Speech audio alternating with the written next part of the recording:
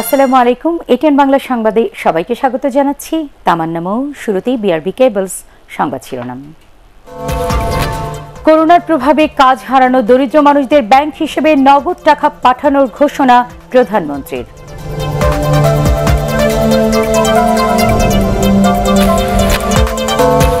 সামাজিক দূরত্ব বজায় রাখা সম্ভব না হওয়ায় সারা দেশে 10 টাকা কেজি দরে চাল বিক্রি কর্মসূচি স্থগিত, জানালেন খাদ্যমন্ত্রী।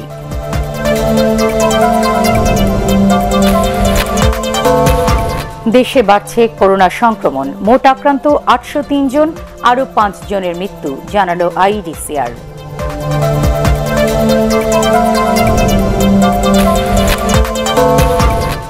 এবং সরকার ঘোষিত প্রণোদনায় প্রান্তিক জনগোষ্ঠীর জন্য সুনির্দিষ্ট বরাদ্দ নেই মনে করে সিপিডি।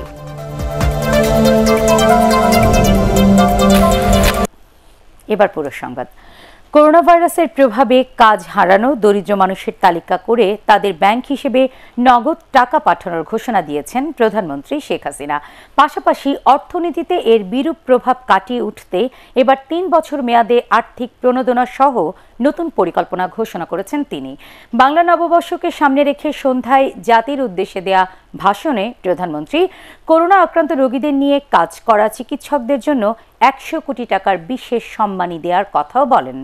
এবার সবাইকে ঘরে বসে নববর্ষ পালনের আহ্বান জানিয়ে তিনি বলেন, সরকার জনগণের পাশে আছে, সাহসের সঙ্গে সবাইকে পরিস্থিতি মোকাবিলা করতে হবে।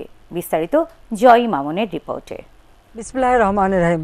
প্রিয় দেশবাসী, আসসালামু আলাইকুম। এমন বিষণ্ণ নববর্ষ বাঙালির জীবনে কখনো আসেনি আগে। করোনা ভাইরাসের কালো ছায়া ঢেকে ফেলেছে বাংলাদেশকে। সেই মুহূর্তে দেশের মানুষকে সাহস দিতে, ভরসা দিতে গণভবনের উঠোনে দাঁড়িয়ে প্রধানমন্ত্রী শেখ হাসিনার জাতির উদ্দেশ্যে ভাষণ। এবছর বিশ্বব্যাপী প্রাণঘাতী করোনা ভাইরাসের মহামারীর কারণে পহেলা বৈশাখের বহিরাঙ্গনের সকল অনুষ্ঠানের উপর নিষেধাজ্ঞা আরোপ করা হয়েছে। এটা করা হয়েছে বৃহত্তর জনস্বাস্থ্যের কথা বিবেচনা করে, কারণ ইতিমধ্যেই এই ভাইরাস আমাদের দেশেও ভয়াল থাবা বসাতে শুরু করেছে। আপনারা ভয় পাবেন না, ভয় মানুষের প্রতিরোধ ক্ষমতাকে দুর্বল করে। কেউ আতঙ্ক ছড়াবেন না। আমাদের সকলকে সাহসের সঙ্গে পরিস্থিতির মোকাবেলা করতে হবে। সরকার সব সময় আপনাদের পাশে আছে। করোনার ক্ষতি কাটিয়ে উঠতে এখন পর্যন্ত 3 দফায় মোট 95,619 কোটি টাকার বিভিন্ন প্রণোদনা ঘোষণা করেছেন প্রধানমন্ত্রী। তবে অর্থনীতিতে এর দীর্ঘমেয়াদী ক্ষতি কাটিয়ে উঠতে এবার নতুন পরিকল্পনার কথা জানান সরকার প্রধান। তিনি বলেন, চলতি অর্থবছরের বাকি 3 মাস, আগামী অর্থবছর এবং পরবর্তী 3 বছরের জন্য সরকার 4টি বড় কাজ বাস্তবায়ন করবে। 1. সরকারি ব্যয়ের ক্ষেত্রে কর্মসৃজনকেই প্রাধান্য দেওয়া হবে। 2. অর্থনৈতিক কর্মকাণ্ড পুনরুজ্জীবিত করা, শ্রমিক কর্মচারীদের কাজে বহাল রাখা এবং উদ্যোক্তাদের প্রতিযোগিতার সক্ষমতা অক্ষুণ্ণ রাখাই হলো আর্থিক সহায়তা প্যাকেজের মূল উদ্দেশ্য। 3. দারিদ্র্য সীমার নিচে বসবাসকারী জনগণ, দিনমজুর এবং অপ্রাতিষ্ঠানিক কর্মকাণ্ডে নিয়োজিত জনসাধারণের মৌলিক চাহিদা পূরণে বিদ্যমান সামাজিক সুরক্ষা কার্যক্রমের আওতা বৃদ্ধি করা হবে। 4. অর্থনীতির বিরূপ প্রভাব উত্তরণে মুদ্রা সরবরাহ এমনভাবে বৃদ্ধি করা যেন মুদ্রাস্ফীতি না ঘটে।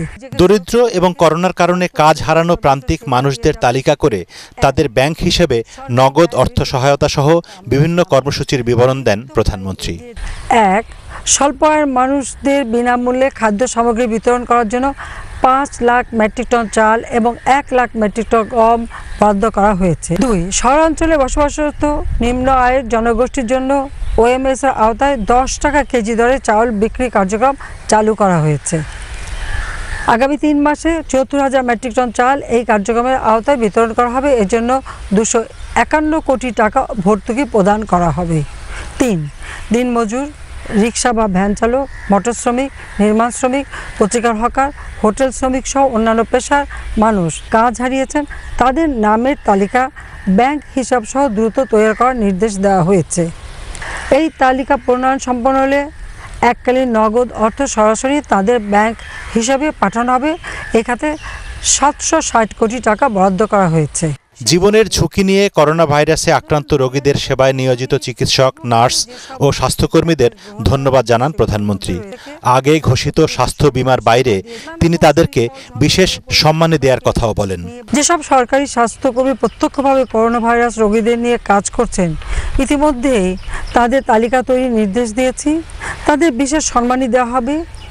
এজন্য 100 কোটি টাকা বরাদ্দ করা হয়েছে। সাধারণ রোগীরা যাতে কোনোভাবেই চিকিৎসা সেবা থেকে বঞ্চিত না হন, সেদিকে নজর রাখার জন্য আমি প্রতিটি সরকারি ও বেসরকারি হাসপাতাল কর্তৃপক্ষকে অনুরোধ জানাচ্ছি। দুস্থ মানুষের সহায়তায় বিত্তবানদের বেশি করে এগিয়ে আসার আহ্বান জানান তিনি। পাশাপাশি ত্রাণ বিতরণে প্রশাসন ও আইন শৃঙ্খলা রক্ষাকারী বাহিনীর সহায়তা নেওয়ার পরামর্শ দেন প্রধানমন্ত্রী। দেশবাসীকে বাংলা নববর্ষের শুভেচ্ছা জানিয়ে তিনি আবারও সবাইকে ঘরে থাকার পরামর্শ দেন। কাঁচা আম, জাম, পেয়ারা, তরমুজ সহ নানা মৌসুমি ফল সংগ্রহ করে পরিবারের সবাইকে নিয়ে বাড়িতে বসেই নববর্ষের আনন্দ উপভোগ করুন। আপনারা বিনা কারণে ঘরের বাইরে যাবেন না, অযথা কোথাও ভিড় করবেন না। মুছে যাক গ্লানি, ঘুচে যাক জরা, অগ্নি স্নানে সূচি হোক ধরা, এই গান গেয়ে আহ্বান করব নতুন বছরকে। অতীতের সকল জঞ্জাল গ্লানি ধুয়ে মুছে আমরা সামনে দীপ্ত পায়ে এগিয়ে যাব, গর্ব আলোকোজ্জ্বল ভবিষ্যৎ। সামাজিক দূরত্ব বজায় রাখতে নিয়োজিত আইন শৃঙ্খলা রক্ষাকারী বাহিনীর সদস্য, সরকারি কর্মচারী, সংবাদকর্মী এবং করোনায় মৃতদের দাফন ও সৎকারে নিয়োজিত সবার প্রতি কৃতজ্ঞতা জানান প্রধানমন্ত্রী শেখ হাসিনা। ইমামুন, ATN বাংলা, ঢাকা। সামাজিক দূরত্ব বজায় রাখা সম্ভব না হয় সারা দেশে 10 টাকা কেজি দরে চাল বিক্রি কর্মসূচি স্থগিত করা হয়েছে। সন্ধ্যায় ATN বাংলাকে খাদ্যমন্ত্রী সাধন চন্দ্র মজুমদার একথা জানান। তবে শিগগিরই ভিন্ন কোনো পন্থায় মানুষের সামাজিক দূরত্ব নিশ্চিত করে OMS এর চাল দেয়া পুনরায় শুরু করা হবে বলেও জানান খাদ্যমন্ত্রী সাধন চন্দ্র মজুমদার। যেহেতু সামাজিক দূরত্ব বজায় থাকছে না এবং এই নিয়ে নারায়ণগঞ্জ, ঢাকা আরো বেশি ছড়ায় পড়ছে, সারা দেশে এইরকম অবস্থান। অতএব এইটা আপাতত আমরা এই জন্য বন্ধ করেছি, সামাজিক দূরত্ব বজায় রাখার জন্য। এটা পরবর্তীতে কিভাবে ব্যবস্থা করা যায় সেটা নিয়ে চিন্তা ভাবনা চলছে। দেশে আরও 5 জন করোনা ভাইরাসে আক্রান্ত হয়ে মারা গেছেন। এ নিয়ে মৃতের সংখ্যা এখন 39। গত 24 ঘন্টায় নতুন করে সংক্রমণ ধরা পড়েছে 182 জনের দেহে। আরও 3 জন সুস্থ হয়ে বাড়ি ফিরে গেছেন। রোগতত্ত্ব, রোগ নিয়ন্ত্রণ ও গবেষণা ইনস্টিটিউট IEDCR এর অনলাইন বুলেটিনে এসব তথ্য জানানো হয়। রাসমা দাসের রিপোর্ট। গত বুধবারে 112 জনের করোনা ভাইরাস শনাক্ত হবার পর কিছুটা কমে এসেছিল এর সংখ্যা। তবে 3 দিনের ব্যবধানে রবি ও সোমবার অনেক বেড়ে গেছে আক্রান্তের সংখ্যা, বেড়েছে মৃতের সংখ্যাও। 24 ঘন্টায় 5 জন এবং সর্বমোট 39 জন মারা গেছেন। স্বাস্থ্যমন্ত্রী জাহিদ মালিক জানান, দেশে এখন মোট আক্রান্তের সংখ্যা 803 জন। এর মধ্যে গত 24 ঘন্টায় 1570 জনের নমুনা পরীক্ষায় করোনা ভাইরাসে আক্রান্ত শনাক্ত হয়েছে 182 জন। এছাড়াও নারায়ণগঞ্জ ও রাজধানীর মিরপুর, বাসাবো, মুগদা এলাকায় সংক্রমণের সংখ্যা বেশি বলেও জানান তিনি। মোট টেস্ট করা হয়েছে 1570, তার মধ্যে নতুন সংক্রমিত হয়েছে 182 এবং মোট সংক্রমিত হলো 803। করোনায় মৃত্যুবরণ করেছে গত 24 ঘন্টায় 5 জন এবং মোট মৃত্যু হয়েছে 39 জনের। নারায়ণগঞ্জ, মিরপুর, বাসাবো এবং আর বেশ কয়েকটি এলাকা বেশি সংক্রমিত হয়েছে। এ সময় তিনি বলেন, লকডাউন পালনে অবহেলা করলে স্বাস্থ্য পরিষেবা বাড়িয়েও আক্রান্তদের সামাজিক সংক্রমণ কমানো যাবে না। তাছাড়া দেশের বিভিন্ন জেলার বেশিরভাগ আক্রান্তরাই ঢাকা ও নারায়ণগঞ্জ থেকে যাওয়া আক্রান্তদের সংস্পর্শে এসেছিল বলে জানান তিনি। ইতিমধ্যেই আপনারা জানেন কমিউনিটি ট্রান্সমিশন হয়ে গেছে, সেটা যদি না বাড়ে সেই দিকে আমাদেরকে খেয়াল করতে হবে। যেখানে সংক্রমিত হয়েছে সেই ব্যক্তিগুলো যারা সংক্রমিত করেছে তারা বেশিরভাগই ঢাকা থেকে গিয়েছে এবং নারায়ণগঞ্জ থেকে গিয়েছে। এই বিষয়ে আমাদেরকে আরো বেশি কঠোর পদক্ষেপ নিতে হবে, লকডাউনটা জোরদার করতে হবে, বিশেষ করে এই এলাকাগুলো। এ সময় গত 24 ঘন্টায় আরও 3 জনের সুস্থ হবার তথ্য জানান স্বাস্থ্যমন্ত্রী। বলেন, করোনা ভাইরাসে আক্রান্ত রোগী শনাক্তে দেশের সকল জেলার আগ্রহী বেসরকারি হাসপাতালগুলোকে প্রয়োজনীয় সহায়তা দেবে সরকার। রাস্তা দাস, ATN বাংলা, ঢাকা। দেশের এই সংকটে দলীয় চর্চা না করে মানুষকে বাঁচানোর রাজনীতি করার আহ্বান জানিয়েছেন আওয়ামী লীগ সাধারণ সম্পাদক ওবায়দুল কাদের। রাজধানীর সরকারি বাসভবনে এক ব্রিফিংয়ে তিনি বলেন, এ সময় বিভেদের রাজনীতি পরিহার করা প্রয়োজন। দুর্যোগের মুহূর্তে ত্রাণের নামে কোনো ধরনের লুটপাট সরকার সহ্য করবে না বলেও হুঁশিয়ার করে দেন সড়ক পরিবহন ও সেতুমন্ত্রী। দলীয় রাজনীতি নয়, মানুষকে বাঁচানোই আজকে রাজনীতি। যার যার আদর্শ তার কাছে। আজকে রাজনীতি কোনো মতাদর্শের রাজনীতি নয়। আজকে আমাদের সকলেরই জাতীয় উদ্যোগ প্রয়োজন এই অদৃশ্য শক্তিকে মোকাবিলা করার জন্য। আপনাকে সাহায্য করার জন্য শেখ হাসিনাকে সাহায্য করুন, এটাই সর্বস্তরের জনগণের কাছে আকুল আহ্বান। করোনা ভাইরাসের কারণে ক্ষতিগ্রস্ত 1/3 বেশি মানুষ সরকারি সহায়তার আওতায় রয়েছেন বলে জানিয়েছেন তথ্যমন্ত্রী ডক্টর হাসান মাহমুদ। রাজধানীর মিন্টো রোডের সরকারি বাসায় সাংবাদিকদের তিনি বলেন, করোনা মোকাবেলায় সরকারের প্রয়োজনীয় ব্যবস্থা নিয়েছে। বিএনপিকে বিদেশি লবিজদের পেছনে লাখ লাখ ডলার খরচ না করার পরামর্শ দিয়ে জনগণের পাশে দাঁড়ানোর আহ্বান জানান তথ্যমন্ত্রী। বিএনপি যুদ্ধাপরাধীদের বিচার বন্ধ করার জন্য, বেগম খালেদা জিয়ার মামলা বিচার বন্ধ করার জন্য, তারেক রহমানের বিচার বন্ধ করার জন্য তাদের মামলার ব্যাপারে লক্ষ লক্ষ ডলার খরচ করে তারা বিদেশে লবিস্ট নিয়োগ করেছে, অথচ জনগণের পাশে তারা নাই। তাদেরকে অনুরোধ জানাবো, বিদেশে লবিস্ট নিয়োগে লক্ষ লক্ষ ডলার খরচ না করে সেই টাকা বরং জনগণের জন্য খরচ করার জন্য। করোনা ভাইরাসের সংক্রমণ মোকাবেলায় চরম অব্যবস্থাপনার সৃষ্টি হয়েছে বলে মন্তব্য করেছেন বিএনপি মহাসচিব মির্জা ফখরুল ইসলাম আলমগীর। রাজধানীর তেজগাঁওয়ে জিয়াউর রহমান ফাউন্ডেশনের উদ্যোগে হাত ধোয়ার জন্য বেসিন স্থাপন কর্মসূচির উদ্বোধন উপলক্ষে স্কাইপেতে দেয়া বক্তব্যে তিনি কথা বলেন। তিনি অভিযোগ করেন, করোনা আক্রান্ত হলে হাসপাতালে চিকিৎসা পাচ্ছে না মানুষ। চরম দুর্দিনে সবাইকে ঐক্যবদ্ধ থাকার আহ্বান জানান মির্জা ফখরুল।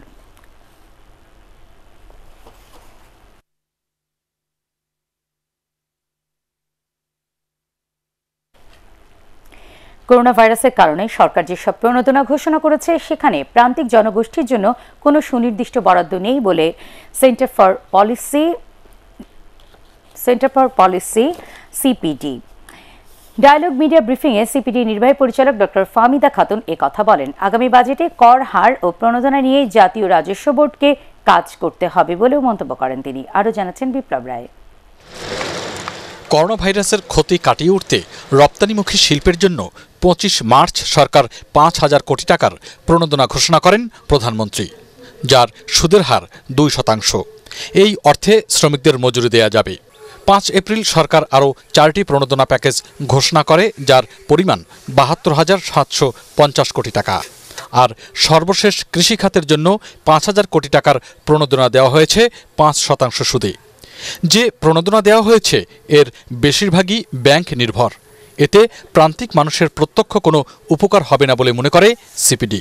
প্রান্তিক জনগোষ্ঠীর জন্য যে সাপোর্টটা নির্দিষ্ট করে বলা হয় নাই, খুব দ্রুত তাদের জন্য একটা প্রণোদনা প্যাকেজ ঘোষণা করা হোক, সেটাই আমাদের দাবি।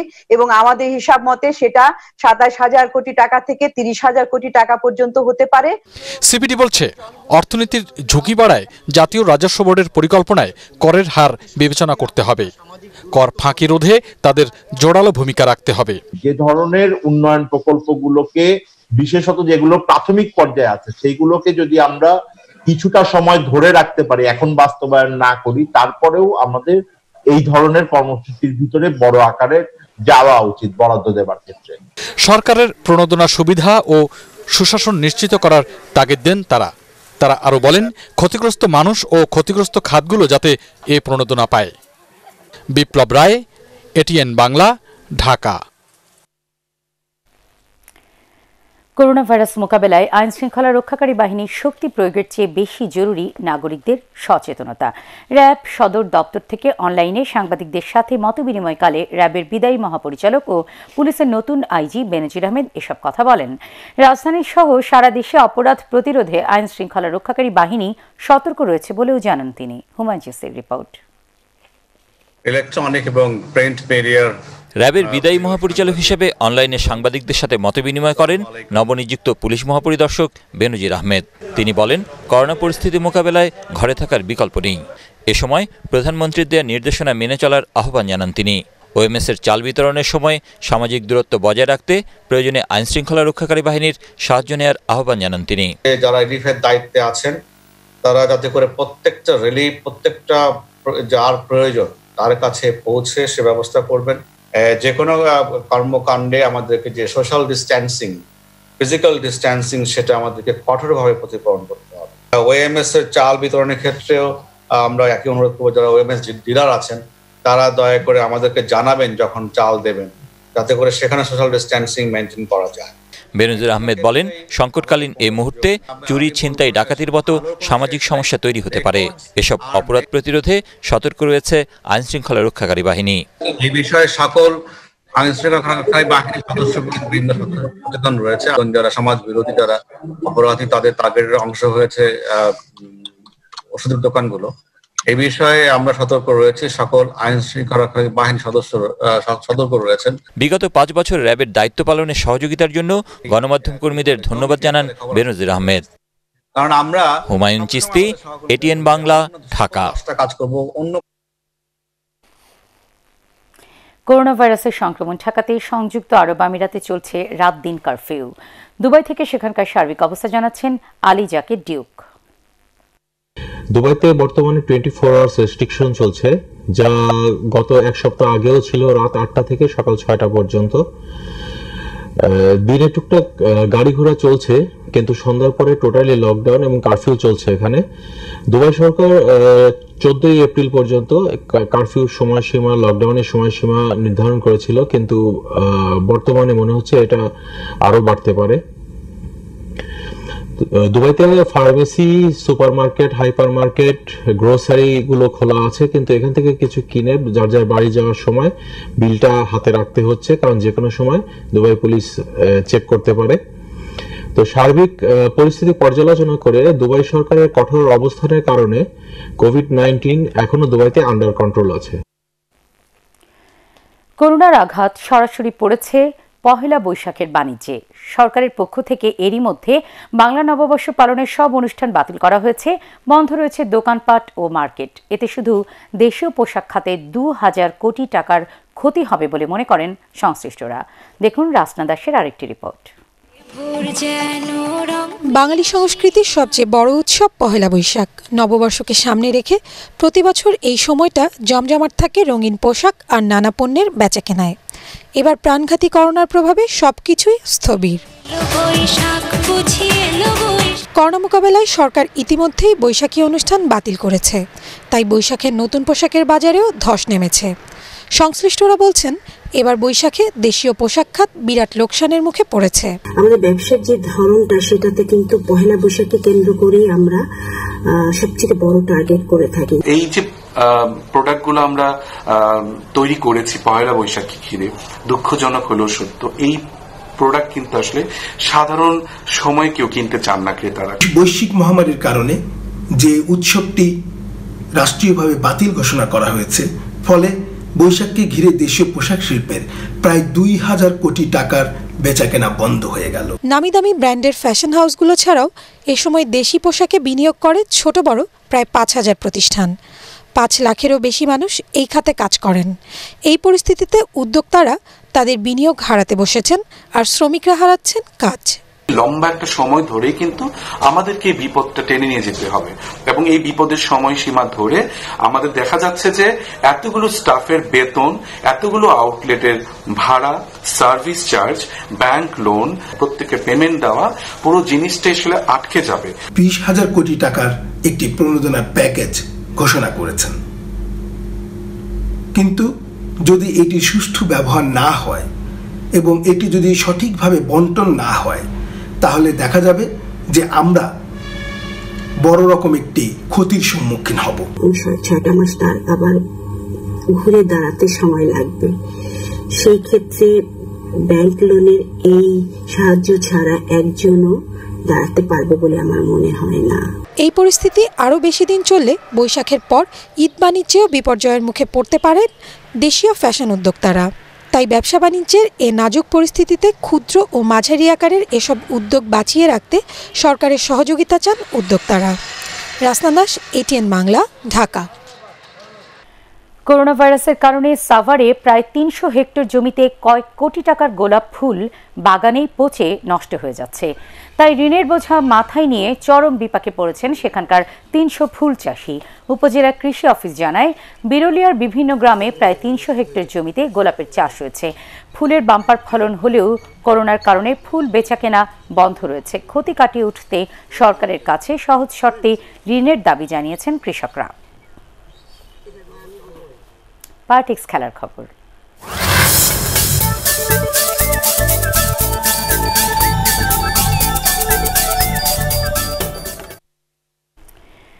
শতভাগ ফিট থাকলে টি-20 বিশ্বকাপে দক্ষিণ আফ্রিকার হয়ে মাঠে ফিরতে চান এবি ডি ভিলিয়ার্স। 2018 সালে সব ধরনের ক্রিকেট থেকে অবসরের ঘোষণা দিয়েছিলেন তিনি। তবে বোর্ড চাইলে আগামী অক্টোবরে অস্ট্রেলিয়ায় হতে যাওয়া বিশ্বকাপে খেলার আগ্রহের কথা জানিয়েছেন সাবেক এই প্রোটিয়া অধিনায়ক। যদিও করোনা ভাইরাসের কারণে সব পরিকল্পনাই ভেস্তে যাওয়ার আশঙ্কাও প্রকাশ করেন এবি ডি ভিলিয়ার্স। পরবর্তী সংবাদ দেখার আমন্ত্রণ জানিয়ে এখনকার মতো শেষ করছি। সবাই ঘরে থাকুন, নিরাপদে থাকুন। ATN বাংলা সংবাদ ইউটিউবে দেখতে ব্রাউজ করুন, youtube/ATN Bangla News। আল্লাহ হাফেজ।